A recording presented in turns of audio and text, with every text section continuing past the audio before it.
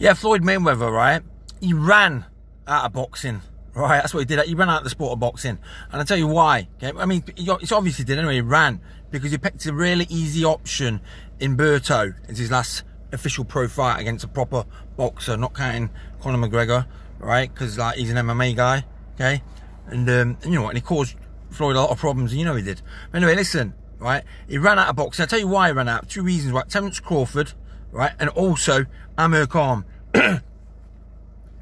He knew that Amir Khan, right, okay, with his length, his height and reach, right, and his speedy combinations, right, ultra speedy combinations, ultra fast hands, right, and he was not going downhill back then, Khan, he was still with it, you know what I mean, like, he was going to cause Mayweather problems, and he knew it. Mayweather knew it. He also knew that Khan has only been blasted out by top punchers, proper known knockout punchers, okay, KO fighters, knockout punchers, you know what I'm saying? And Mayweather didn't have the power to do what them other fighters did to Khan. And that's how they won. Because most of them fights, Khan was winning on points. Probably all of them, in fact. Do you know what I mean? Like I say, because of his speed and his faster hands combination. Do you know what I mean? Mayweather was, even though the Khan fight would have been a much bigger money fight than the Berto fight, he ducked Khan. He ducked Amir Khan. He did. Do you know what I'm saying? I wasn't a big fan of Amir Khan, but, right, he's grown on me a little bit over the years. Right? Okay? I was all for him in the Olympics, but then he went a little off the, you know, anyway, right? Mayweather ducked him. Do you know what I'm saying? He did.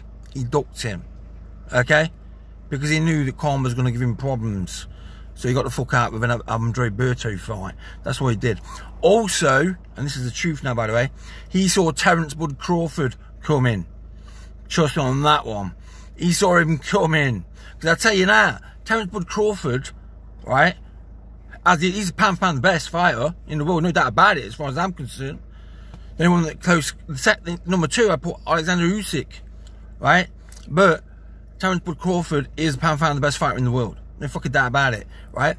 And Mayweather saw him coming, so he fucking ran. He got the fuck out of there quick. Do you know what I'm saying? That's what he did. All of you know this. Do you know what I mean? Terence Bud Crawford knows this. Terence Bud Crawford would have beat Floyd Mayweather in his prime. Do you know what I'm saying?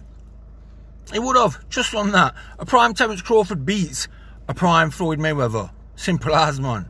Trust on that one. Anyway, there you go. Peace and chill. God bless you all. Okay?